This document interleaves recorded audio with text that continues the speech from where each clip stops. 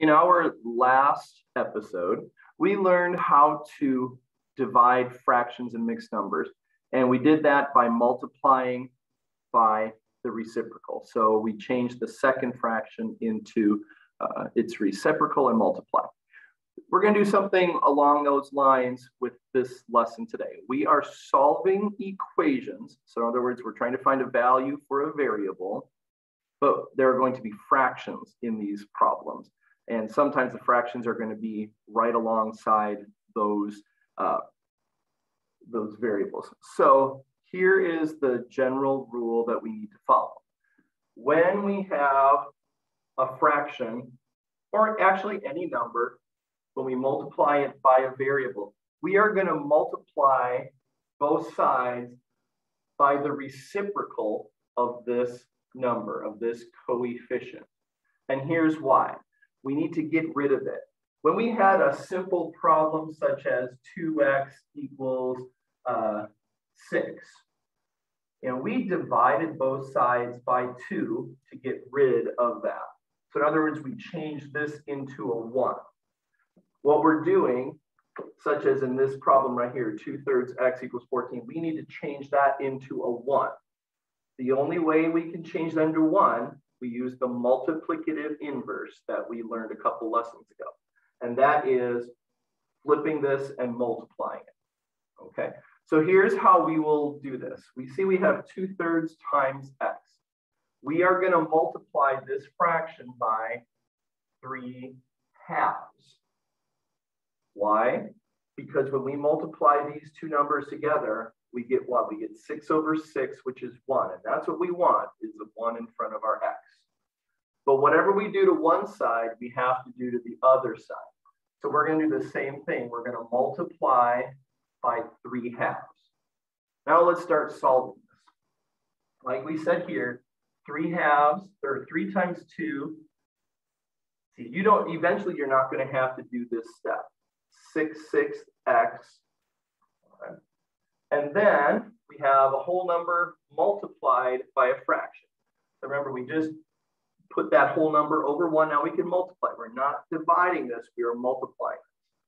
So what I'm going to do is I'm going to reduce first because it makes it easier. So we're going to start getting some big numbers here. So I notice that I have an even number in the numerator and denominator. So I'm going to divide each one by 2. So 2 divided by 2 is 1. 14 divided by 2 is 7. Now I can multiply straight across. 7 times 3 is 21. 1 times 1 is 1.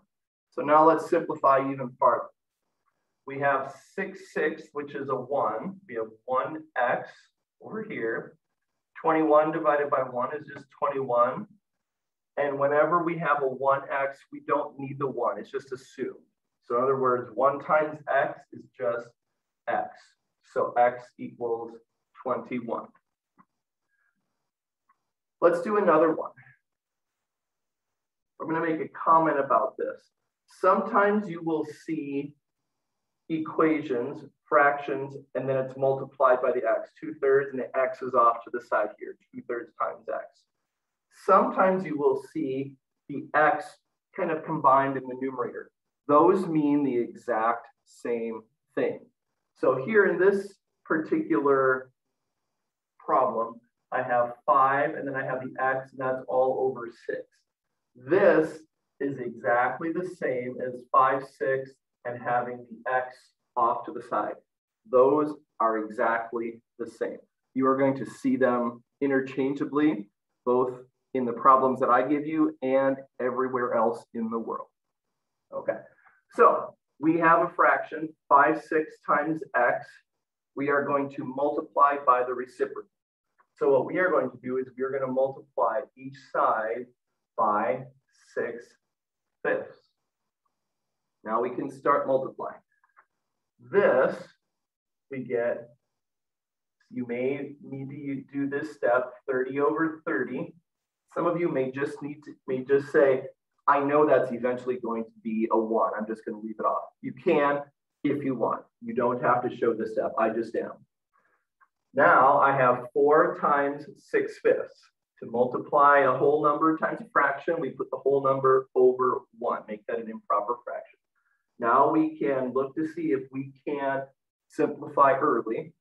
I'm looking at, I got a 4 and a 6 on the numerator and a 1 and a 5. There's nothing common there. So I am just going to multiply across. So 4 times 6 is 24. 1 times 5 is 5. Let's simplify more. So we know that 30 over 30 is the same as 1. So I'm left with x equals 24/5. Or you can change it to a mixed number if you want to.